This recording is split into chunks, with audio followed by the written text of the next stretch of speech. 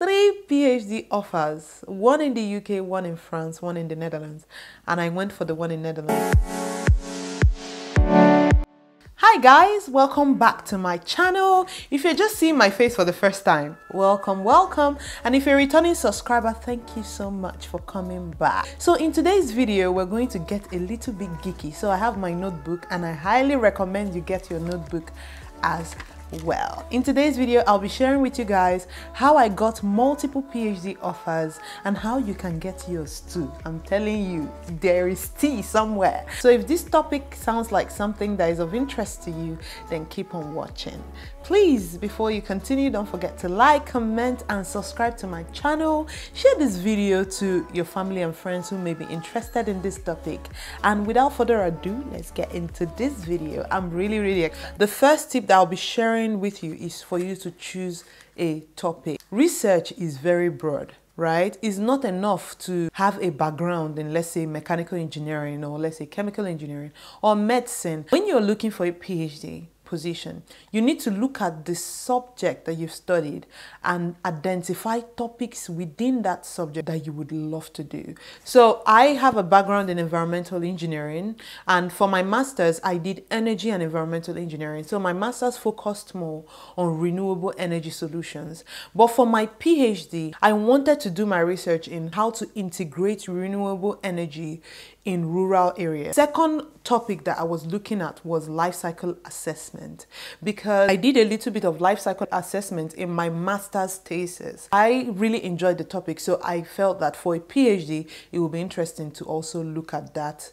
area. The next tip I have is start looking for PhD positions on time.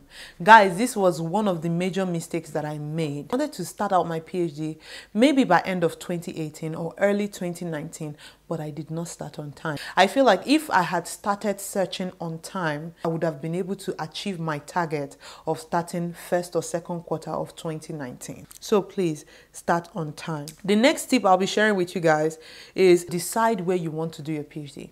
Do you want to do it in Canada? Is it in the US? Is it in Europe?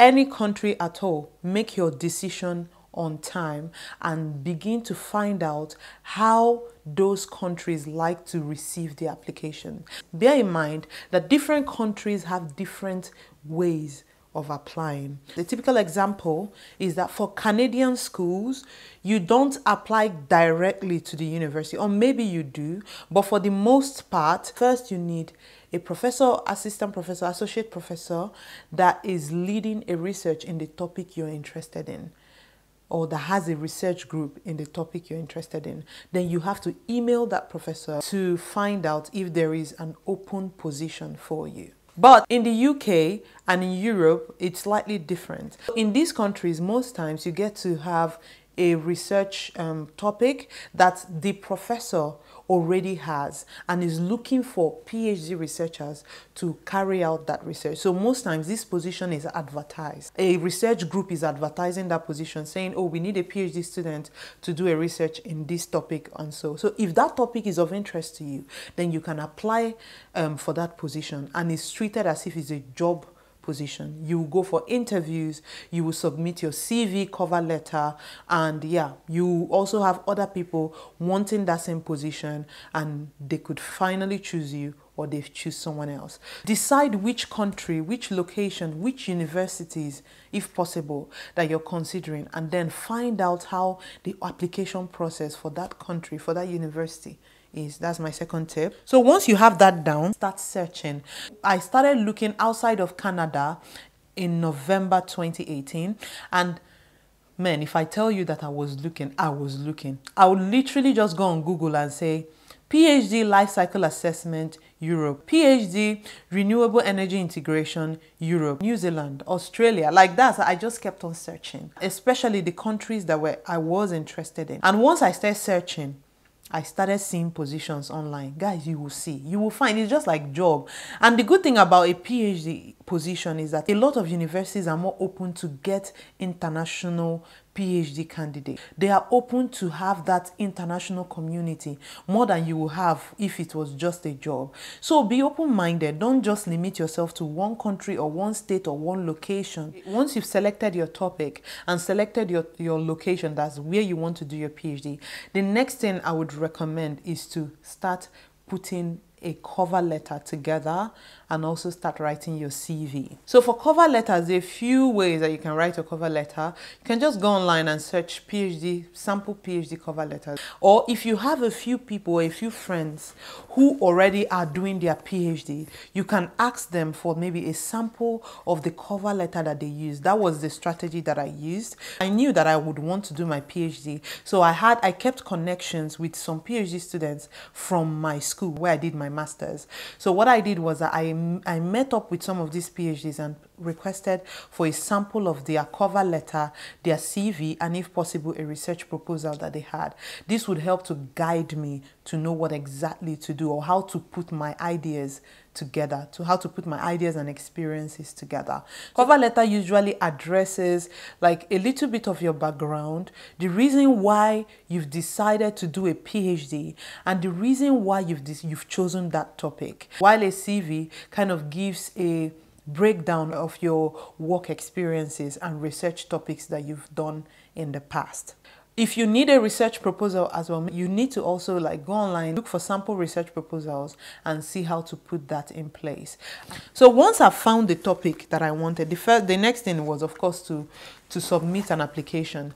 But before then, what I do is that I go to learn about the research group that I want to apply to, and just to see, is there something there that I might want to add to my cover letter, or if there's something there that they want me to highlight when selling myself. So maybe their interest is that they want someone who has a background in environmental engineering and has done a research in life cycle assessment before.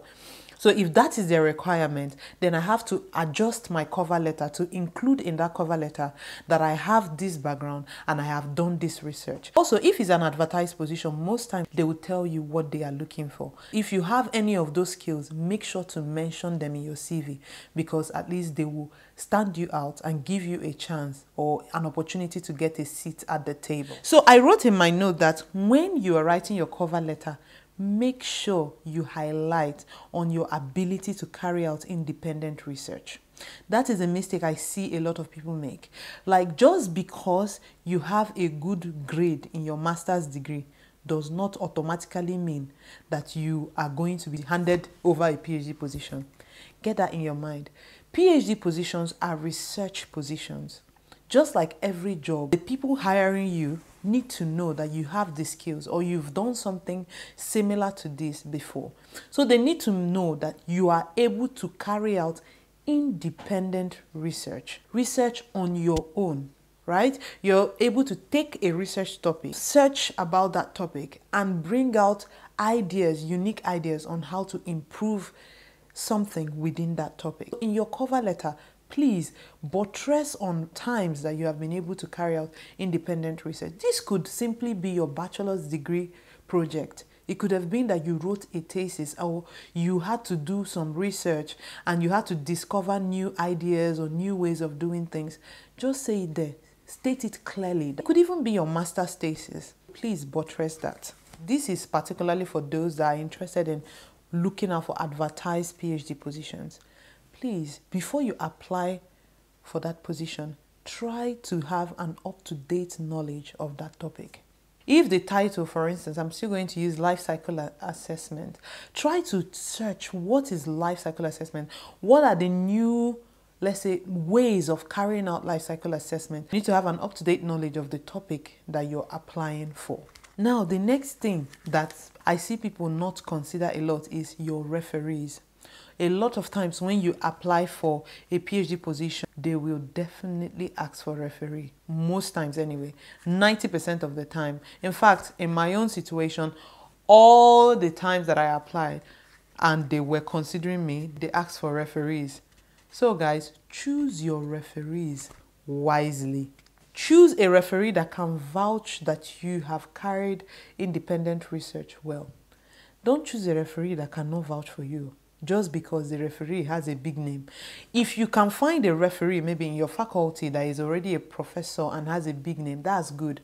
But if you cannot find, please find somebody that can vouch for you. Find someone that you've worked under, that can speak on your behalf, that can say good things about you, can put you forward out there. Because that's what I did. I made sure that I chose the two referees actually knew me very well. At least one had supervised me, and the other one, I had met him multiple times when I was looking out for PhD positions. So he knew me, right? So please make sure you choose a referee that can vouch for you, that knows you very well. So once you've submitted your cover letter and the CV, most times, like a lot of maybe professors who are looking for people will go through the cover letter and the CV, and then they will invite people who are of interest to them. Another thing I wanted to address was, I know a lot of people feel like for PhD positions, you need to have published a paper before. Most times why they desire people who have published papers is that by having your paper published in a peer-reviewed journal,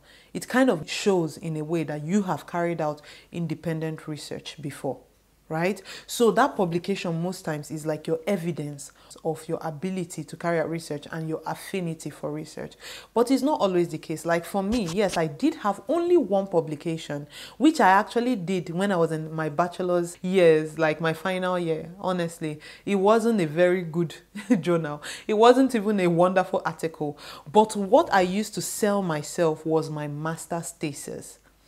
My master's thesis, I think, was really good, and I was able to work independently, and I scored very high in my master's thesis. So because of that, I was able to use it to sell myself as someone who can actually do research on its own. Evidence my master's thesis. If you don't have a publication, at least look at your master's thesis. In what way can you prove that you have that ability to carry out independent research through your master's thesis or your bachelor's thesis or something?